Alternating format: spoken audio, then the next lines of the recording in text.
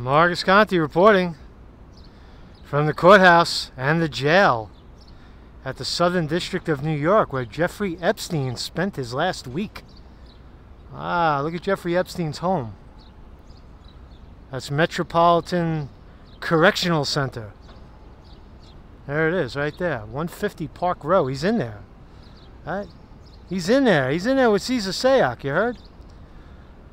So this is going to be a very interesting day. Today is the big day. Today is the grand finale, right? We learned a lot this week. I'll try to recap. I just wanted you to see the jail and know exactly. You can't go over there. You go near the building and they yell at you. But we could stay over here, right? So this is the court. This is the jail. 700 inmates in there. And right across here is the court. I don't know how many stories of glory, but there's a lot of floors, right? This is where it all happens, in an underground tunnel right here. Jeffrey Epstein at about 10 a.m. will go out of jail, under the ground, and up into the court. You won't see him coming in. You see reporters hanging out over here. You're not going to see him because it's underground. So what did we learn this week? We know that so much transpired. Bill Clinton says, I don't know, I was only on the plane 4 times. The record says 26, I don't know. Alex Acosta, the prosecutor in Florida, who was now the Secretary of Housing, resigns. Trump comes out publicly. I don't know this guy. He's no friend of mine, right? A lot of shit going down. NYPD, it shows, that was very interesting too. NYPD allowed Epstein, let's go this way, let's see a little more of the court, allowed Epstein to get a free pass 34 times in the course of his pedophilia career. Right? They gave him a pass. So I just want to talk about today, the big event, what's going to happen in that courthouse today at about 10 a.m. Maybe later, maybe earlier, I don't know. But it's early in the morning here in New York. And probably at 10 a.m. or so. This is the jail, the back of the jail. When do you get to see the back of a prison like this? It's fucking crazy shit, right? Well, cop cars and shit. It's actually quite beautiful down here. Not in this desolate alley right here. You see the bridge of sighs as well, right? So the lawyers walk across to the jail. Right? So again, what you're going to see today is monumental. You're going to see one of two things. One, at about 11 o'clock, Jeffrey Epstein's lawyers are going to be able to get him bail. And he is going to walk out of that door free for at least a time being. He's going to go back to his home in Manhattan. That's the deal. He's going to go back to his luxury mansion on 71st Street. And he's going to wait for trial. Or remanded. Meaning that he goes back down to court, back under the tunnel, and back into his little cell. Now, if you're a billionaire, I mean anybody that's locked in a little cell right now is a prisoner, is noticeably angst, right? Especially when you fall from grace from being a billionaire, flying around in your own jet. You got 4 super homes all over the world, all over the country, right? And then you're confined to a little box. So he's ready to sing. So what I want to do is I want to talk about, I'm not going to make this too long. I just want to talk about the theory that I advanced yesterday. Kindly watch that video and you'll know what I'm talking about. Here's the deal, right? Is it pedophile, Epstein, pedophile, victims of pedophilia, right? We know all that. That's not a newsable. It's not a newsable, in my view, it's not really that newsable. It is important. But who did he compromise and who gave him cover? Right? First, we know somebody gave him cover, but now we can theorize that maybe, just maybe, he compromised a lot of people, and that's how he amassed his billions of dollars. I know everybody, deep state, it's CIA, it's FBI. Just be reasonable for 1 second and listen to the facts, right? So you have a guy. I'll show you fake news, and I'm going to walk back where it's quiet. You have a guy who claims to be a billionaire hedge fund manager. And you have these other guys that work in that business say, nah, it can't happen. It's really not possible. Right? You got some fake news over here, ready to go. They'll be standing there all day. Nothing will happen. Maybe till 11 o'clock. Right? So, maybe a lawyer will come out. If he walks out the front door, that'll be monumental. Fake news will get it. I don't know if I'm going to stick around and watch that. It's really not that important. It'll all be televised. Fox is here. Everybody's here. Right? That's their job. It's not my job. So here's a billionaire hedge fund guy. A billionaire hedge fund guy who claims to be a billionaire hedge fund guy, but nobody could prove it. Right? And he has this client list. Right? He's got this scheme. He's got this client list. Right? Of people, very secretive. Shh. Very hush hush. Shh. Don't tell anybody. Don't tell anybody how we're making all our money. Right? That's the theme. He's so good. He's so good at what he does. Shh. Don't tell anybody. Right? Right? That's the play, right? So is that what it is? Is it that he's so good, or has he compromised his whole list of investors?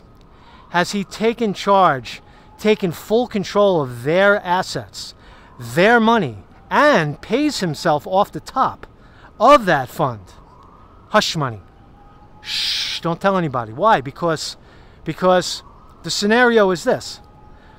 The whole play, the whole thing is, and this is still working theory at this point, but it's starting to make sense, is that Jeffrey Epstein is a rich guy who had some ties and Bear Stearns. He had some financial ties, but that's not really important. He was a good mover and shaker, a nice little Jewish boy from Brooklyn. Right? He sharpened his teeth at Bear Stearns. He learned a little about the lingo of Wall Street, right? And then he has this idea, like, fuck it, I'm not gonna work my way up. Why don't I and he's a pedophile, right? He likes girls 13 to 16, right? Right? He's not a pimp. In this scenario, he's not a pimp. He's a guy who, what you say, well, why does he have a young girl in his house every day? Here's my theory on that. Is because Epstein is the talent scout. See, that's what he is. He's a talent scout. He recruits the young girls. They bring them to him. All the girls go through him, and he feels them out. He says, "Oh, this one's good. This girl can compromise a billionaire. She's savvy. She's intelligent." Right? And then she doesn't know what she's getting herself into. Right? Really. And she's invited into, she's being paid $200, keep her mouth shut. She's happy, got $200. And she gets invited to, the island. Ooh, the sinful island, right? So that's what it is. It's Jeffrey Epstein, his whole gig is maybe compromise 10 billionaires with kiddie porn, right? He has these big parties, right? You say to yourself, well, that's a lot of work just to compromise 1 billionaire. But if you compromise 1 billionaire a year, and you've got 10 of them giving you billions of dollars, you are a billionaire, right? And all you need is a couple of dirty pictures of him screwing a teenage girl. And how do you do it? Well, you invite him to a party. Lolita Island, maybe. Oh, so secluded, so far away, so out of the eye of the public. No one will ever find out. No one will ever know. It's all so secretive, right? And he's invited to this big socialite party, and people are, smoking hookah and doing yoga and visiting the temple and doing satanic rituals out on the island next to Puerto Rico, right? He flew in by helicopter. There's no law. It's a lawless place, he thinks. The billionaire. Wow, what a privilege. I'm so honored to be part of this, Bill Clinton. I'm so honored. This is so much fun, right? The will to be weird, right? Right? So that billionaire, right? Now it's late. He's drunk. He's had a couple. He's high. He's out on the island in the middle of nowhere where you don't think nobody can see him, man. He's fucking invisible, right? In his mind, he's invisible. Totally invisible. And then there's this young girl just approaches and says, hey, and they hit up a conversation. Very innocent. Very. Now she's already compromised because Epstein's already, done the dirty deed, right? And she happens to be 15. Right? And now they're talking, and it's so romantic, and they're in the middle of the ocean. Billionaire may or may not know she's 15, doesn't matter. Right? It's just a young, pretty girl. It's dark. They're drunk. They're drinking.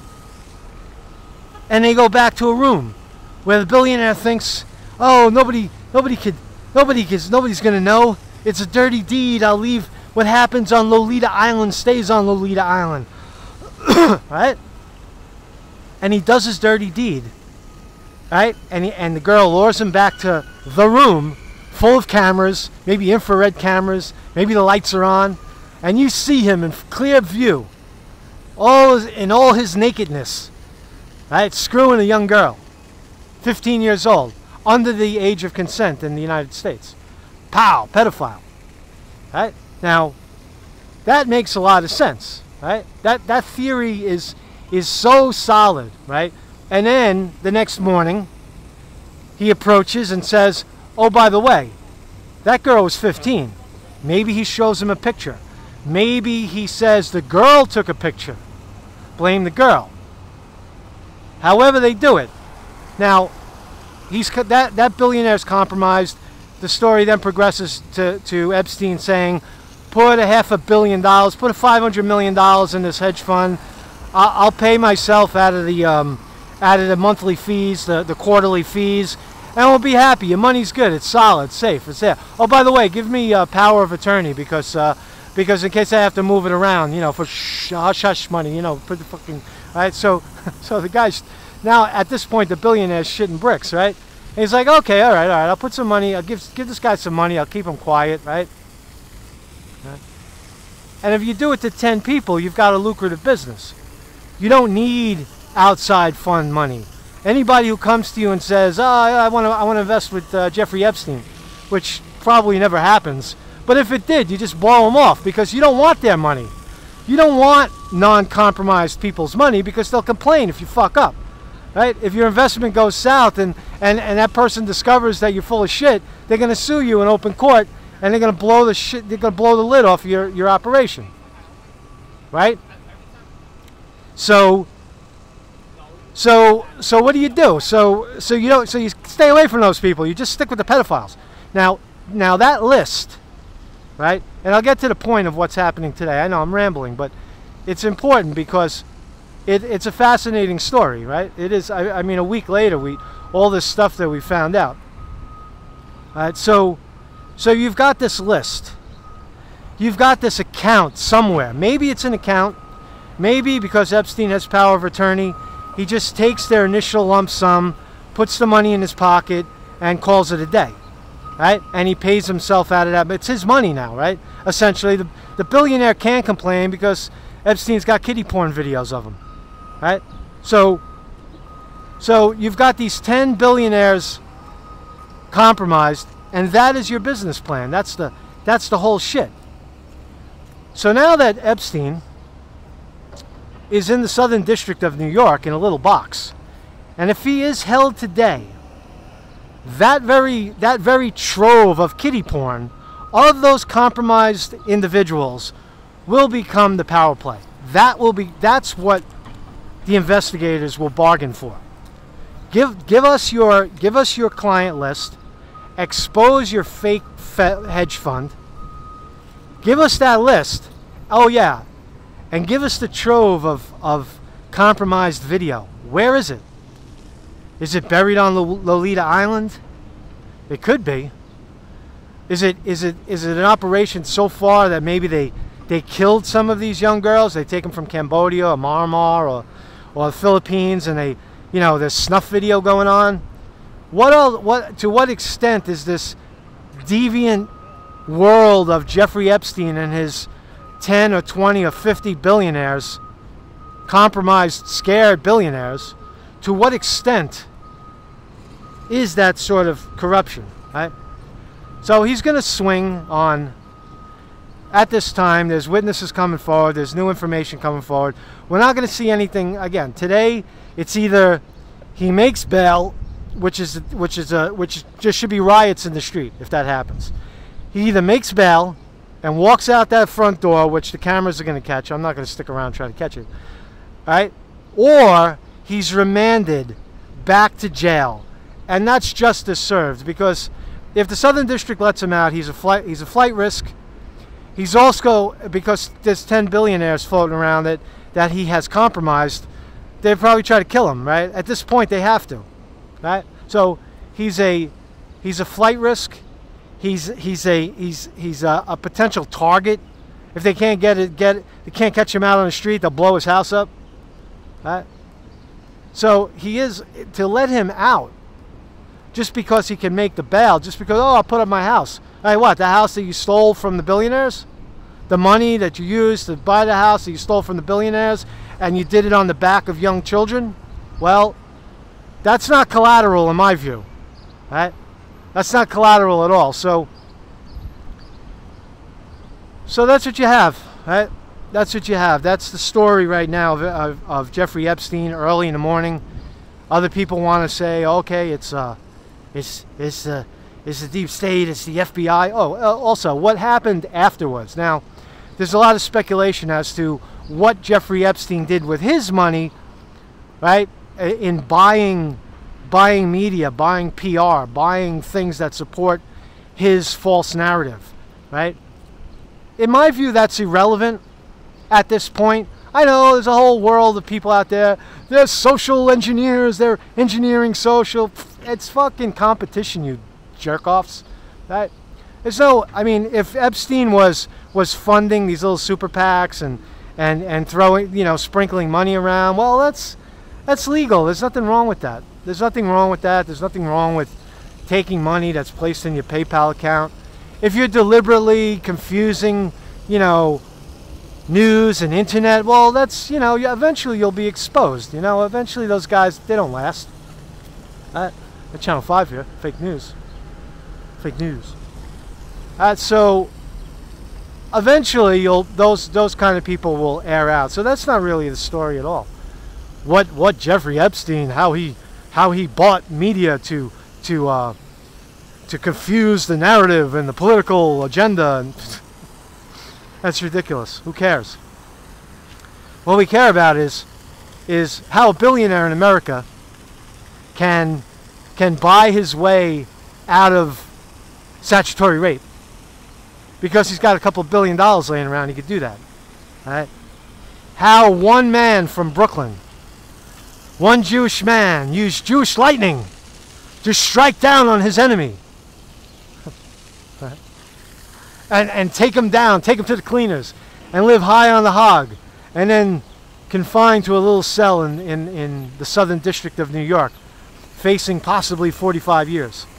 So Epstein will probably, my prediction is that Epstein will be held, remanded back to the Southern District, and then a plea bargain will begin where his lawyers will try to get, 90% of the time, there'll be a plea bargain in this area. There'll be no trial. There's not going to be a trial. He'll try to plea bargain for 5 or 10 years max. Right? He's not going to get his properties back. That's it. 5 or 10 years max that he'll serve. Right? Yeah, he'll be registered sex offender. That's not worth anything, really. Right? And in exchange for that sweetheart deal, that's about as sweet as it's gonna get. Maybe 10 years in jail. Right? He gives up his list, his trove of kiddie porn, the material that almost certainly exists that he used to compromise his victims. Marcus Conte reporting.